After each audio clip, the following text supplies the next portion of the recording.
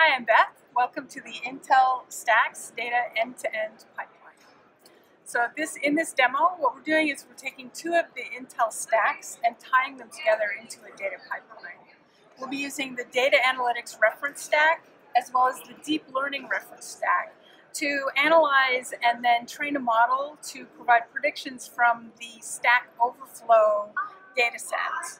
So this data set it's very large, 37 gigabytes worth of posts and comments. So what we've done is in the data analytics reference stack, which includes an optimized Spark, we've pulled that data in.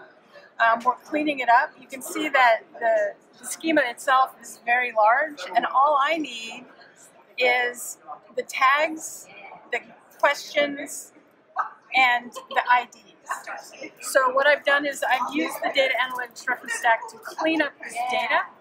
I process it and then I make it available to the deep learning stack, which is another containerized software stack.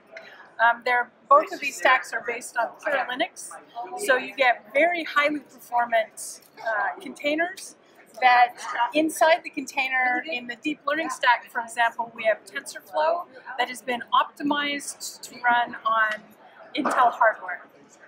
So what we end up with is the ability to ask a question of our model, and then the model will predict tags. These are the tags that you should apply if you're putting this question into Stack Overflow. So we're doing a deep learning use case by tying together these two data pipelines. So you ask a question, you get your tag predictions. As we go forward with this, we'll also be able to include the Intel database stack, which will provide us the ability to use Spark to clean data. We can then store that cleaned data for training by the deep learning stack and store it in the database stack. We can also train multiple models and have them stored and available. And since all of these containers are easily orchestrated with Kubernetes, you can have distributed analysis and training available at all times. You can put them on cloud service providers. You can have if you have an internal infrastructure that is CPU based, because you've got these highly performant stacks, you're still going to get great performance out of the software running on your CPUs.